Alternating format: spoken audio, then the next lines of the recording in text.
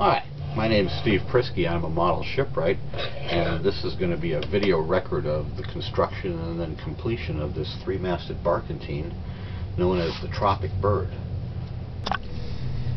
Here we're going to be installing one of the coiled ropes on the belaying pins, which will represent a down line on one of the sails. And of course there would be a lot of this rope in place. Once looped over the top of the belaying pin, a small dab of instant glue, liquid type, will help form the rope coil so that it looks like gravity is keeping it in place, which is the way it would be on a real ship.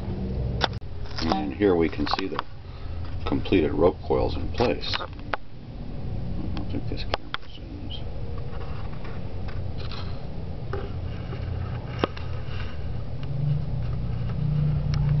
Same as we found on the starboard side, of course.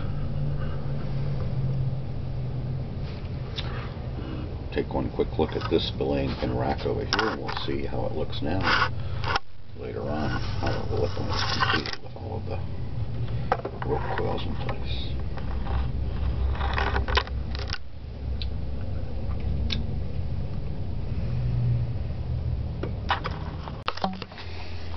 Okay, now I'm going to be installing one of the braces for one of the royal yard arms, one of the upper yard arms on the foremast. And this particular brace is one of the longest lines installed on the entire ship. It's going to be roved around the upper part of the mainmast here, and then goes through a single compound set of blocks trailing off the back of the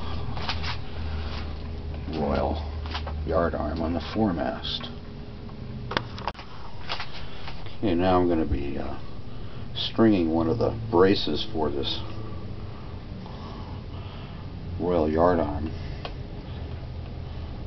through the single block that comes off the back of the yard, and then it'll be going through another block that's been roved around the foremast, the mainmast.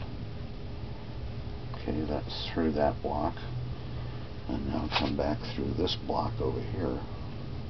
These are both single pulley blocks, by the way, and once this is completed, they'll of course be tied off at belaying pins down along the inside of the gunnels. We'll show that next.